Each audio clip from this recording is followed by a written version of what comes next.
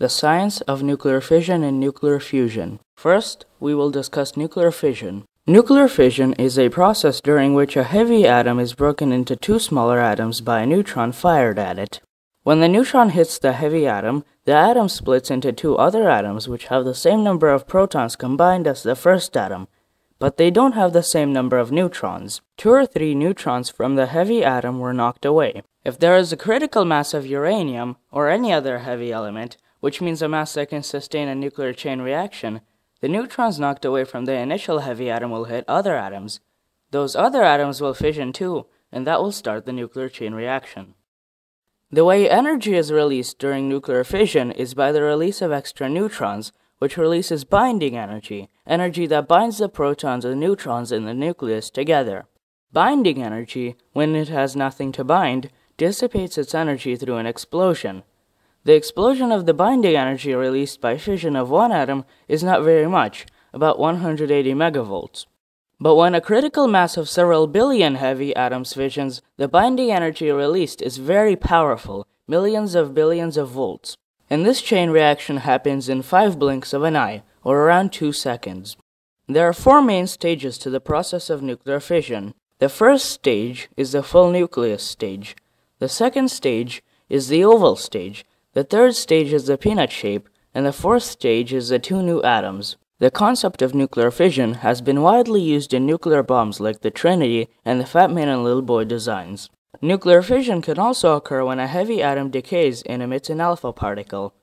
The alpha particle is made up of 2 neutrons and 2 protons, and those 2 neutrons cause the heavy atom that the alpha particle collides with to fission.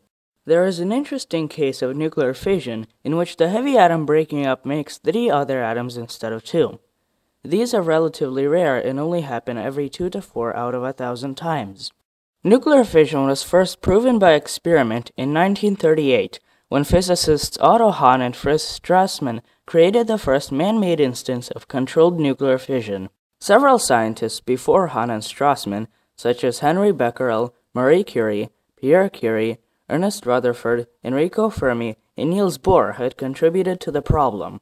Now we will discuss nuclear fusion. Nuclear fusion is a process during which 2 atoms combine and make a bigger atom. The result of nuclear fusion is a bigger atom that has the same number of protons as the first 2 atoms combined and an extra neutron. Nuclear fusion creates 3 to 4 times as much energy as nuclear fission, and that is because little energy is needed to keep the resulting atoms' protons and neutrons together compared to the energy needed to keep the protons and neutrons of the initial atoms together. Basically, binding energy is released because less is needed, and that binding energy explodes. Another reason that there is more binding energy is because of the temperature of the atom when the process of fusion is happening.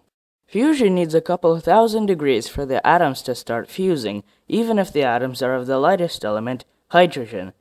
Fission, on the other hand, can occur at almost any temperature. The heat of fusion excites the protons and neutrons in the atom's nucleus, making it harder to keep them together. So the binding force released by 2 or 3 neutrons from the uranium atom is only a small part of the total binding energy of the atom, while the binding force released by the 1 neutron from the tritium and deuterium fusion is a significant part of the total binding energy.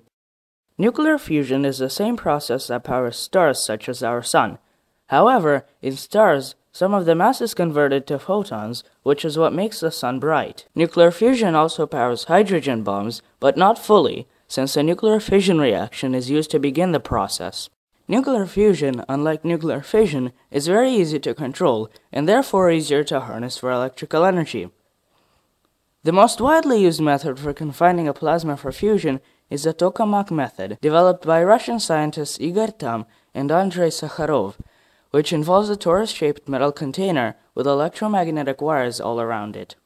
Estimates have placed the date of arrival of the nuclear fusion reactor sometime in 2022, but the estimates could change. Thank you for watching this documentary, and if you enjoyed it, give it a like, maybe a favorite, or you could even subscribe to our channel and help support us.